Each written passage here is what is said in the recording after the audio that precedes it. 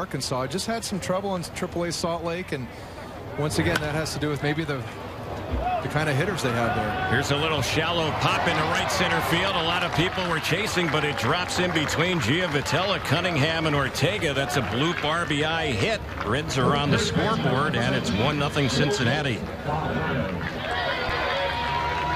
Little bloop hit, got him out in front. Once again, 2 hits here, but they haven't been hit hard. He's made them go out of the zone and chase that pitch a little bit, and maybe that says a little bit about that deceptiveness. But you know, to this point, I mean, he's making some pretty good pitches.